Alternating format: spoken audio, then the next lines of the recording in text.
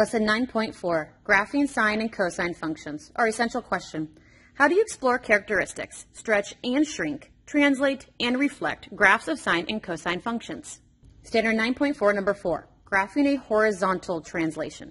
So let's go ahead and take a look at our graphs. When we are being asked to graph, the first thing we always have to find is our A, which I know is my 5, our B, which I know is a 1/2. We finally have something inside the parenthesis moving us, and that's going to be our H. My H is the value 3 pi, because remember, you're subtracting the H value. This is what is being subtracted. The minus stays there because it's the rule. So I'm subtracting a 3 pi. There is no plus or minus on the outside, which tells me that my K is a 0. So if I'm going to graph this, the first thing I need to find is my amplitude.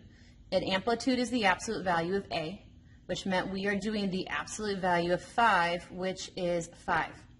That means when I find my midline, I need to be able to go up 5 from wherever that coordinate point happens to be. So let's go ahead and find our period. My period is 2 pi all over the absolute value of B. So 2 pi over the absolute value of a 1/2. So this is 2 pi all over 1/2, which simplifies down to 4 pi. This means that my x-axis needs to be able to count up to 4 pi before it starts repeating again. It means we need to scale our x-intercept all over again. So there is me rescaling my x-intercept. Let's go ahead and look for our midline, because we know things are moving. Our midline is y equals k. My k is 0. So my midline actually didn't move. My midline stayed exactly where it was at the 0. So here is my midline not moving. I'm still on the x-axis. Let's go ahead and look at our h. Our h is a 3 pi. We know that h tells us how much to move left and right. So my h tells me that I have a horizontal shift, and I have a horizontal shift to the right 3 pi. Now my k, which is a 0, k is our vertical. Well, it's 0, which meant I had none. So there is no vertical shift. This horizontal shift is why what used to be at 0 is going to not start until 3 pi. So everything is shifting. So what used to start at 0 is now starting here. From here, which is 3 pi, because my vertical shift, I then need to be able to count to 4. Which is why I now have this much space. So let's go ahead and find our 5 key points. This is a cosine function. Cosine and sine have very different formulas, so you need to make sure that you keep them separate. Cosine has 2 intercepts on the midline. And because our midline happens to be our x-axis, these are actually going to be x-intercepts this time. This is the formula for a standard cosine function. But because I am now moving horizontally, left and right, that means my x is being changed according to my h value. That means this x value needs to have the added h in there to make sure that we are taking into account the horizontal shift. So I've got my normal problem, I've got my b, and now I need to add my move of my h. So I end up having pi plus 3 pi 0. So I end up having 4 pi 0 to be my first x-intercept right here. My second x-intercept is normally this coordinate point, but we have an h value, which meant my x needs to show the shift over. So my x needs to have the added h to show the move to the left or the right. My b was a 1/2. So solving this part of the problem first, I end up getting 3 pi, and now I'm supposed to add the other 3 pi for the shift, so I end up having a 6 pi 0 as my second x-intercept. Those are my x-intercepts, and that's all that I have. So we need to make sure that our x-intercepts are represented all the way through the x-axis, and now I need to make sure I have all 2 maxes, because cosines have 2 max coordinate points. This is the coordinate point with the x value taken into account the shift. So I have 0 plus my 3 pi, and my a is 5. So my first max is at the coordinate point 3 pi 5. So here's 3 pi. Oop, I need to rescale my y's. So from the midline, I was supposed to be able to count up to 5, which meant the highest I'm going to go up or down from this blue line are 5. So let's make sure we're counting by 5. So 5 will fit here. So 3 pi 5 is my first max. Let's find our second max. Here's my second max, taking into account the shift. My b is a 1/2. I'm adding my h of a 3 pi. My a is a 5. So this is 4 pi. So I have 4 pi plus the 3 pi 5. So that meant my other max is at 7 pi 5, which is right here. My last and fifth and final point is my minimum. And this is the formula for the minimum with the horizontal shift taken into account. My b is a 1/2. My h is a 3 pi. My a was a 5. So this part of the fraction right here simplifies down to 2 pi. You had then the added 3 pi. So I end up having 5 pi negative 5 as my min. 5 pi, 1, 2, 3, 4, 5, negative 5. So the x-intercepts should cross the blue midline. They did. And then the other 3 points. So I start here. And I see that this is what I currently have. I need to make sure it repeats all the way through. So it's down at 5, up at 5, down at 5, up at, well, I ran out of space.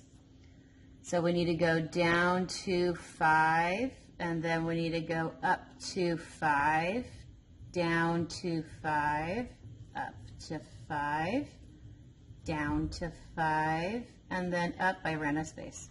So there is my cosine function. So now let's graph g of x equals 1/2 sine, and in parentheses we have x minus pi halves. First I need to identify my a. My a is a 1/2. There is nothing written out front of here, so I know my b is a 1. Inside is my h. My h is you are subtracting the pi halves. So my h is a pi halves. There's nothing being added or subtracted out here, so my k is a 0. To graph this, the first thing we need to find is our amplitude. Amplitude is the absolute value of a. A is a 1/2. The absolute value of 1/2 is a 1/2. So I know that my graph is going to be 1/2 tall once I find the midline. Now let's go ahead and look for our period. Period is 2 pi all over the absolute value of b. The absolute value of b meant I'm doing the absolute value of 1.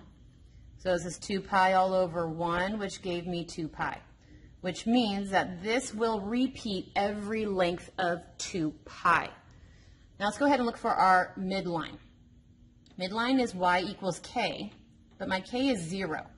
So that meant that I did not move. My midline is still the x-axis. So this is my midline. My h, which is pi halves, h tells us how much to move left and right. So that means that I have a horizontal shift, and I have a horizontal shift to the right by pi halves, which meant what used to be at the 0 is now over and starting here. So from here, I will then move a length of 2 pi. So I will fit. My k is a 0. K is what tells us how much we're going up and down. Since it's 0, that meant there was no vertical shift. Now from here, we need to find our 5 key points. And because this is a sine and cosine have very different formulas. You got to make sure that you're careful. Sine has 3 midline or x-intercepts. So we have 3 formulas we need to do. This formula takes into account our horizontal shift. So my h, which is a pi halves. So my first intercept is at pi halves 0, which is right here.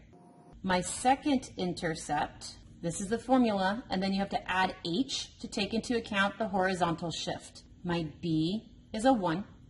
You're adding the h, which is a pi halves. Doing this part of the problem first, I get pi, and then I'm supposed to add the pi halves. So that means pi plus pi halves is a 3 pi halves. So this is my second intercept at 3 pi halves 0. I have one last third one. This is the formula taking into account our horizontal shift. My b is a 1, adding my h of a pi halves. So I have 2 pi plus pi halves, which gives me 5 pi halves 0 is my third intercept. So I need to make sure that this is represented all the way through. So there's all of my repeated intercepts. These are the only 3 points that should be on that blue midline. Now I have one max and one min defined. So my fourth point is a max. This is the formula taking into account the horizontal shift. My b is a 1. My added h is an added pi halves, and my a is a 1/2. This part of the formula gives me pi halves. Then I'm supposed to add another pi halves, and it's at the corner point 1/2. So this is pi 1/2 is my max. So here's pi. I need to be able to get up to a half. So here's my up 1/2. My last point is my min. So this is the formula taking into account the horizontal shift. My b is a 1. Added my h of a pi halves. My a is a 1/2. This part of the fraction is 3 pi halves. I'm supposed to then add the pi half. So my min is at the coordinate point 2 pi negative 1/2. So 2 pi negative 1/2 is right here. So this is my period that is going to be repeated every single time.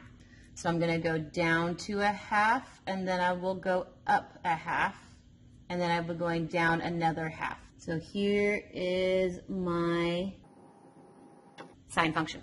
So we're being asked to graph this problem. First, you need to identify your a, which is a 1, the b, which is also a 1. Our h is on the inside. Your h is a minus pi, because the rule is supposed to be subtraction. So that meant you had to have been subtracting a negative pi. And my k, which is on the outside, is a negative 1. So I need to look at my amplitude. My amplitude is the absolute value of a, which meant I have the absolute value of 1, which is 1, which meant from wherever the midline happens to be, I need to make sure that I can go at least one high and one down. So let's go ahead and look at our period. My period is 2 pi all over the absolute value of b. So 2 pi all over the absolute value of b is the absolute value of 1, which is 1.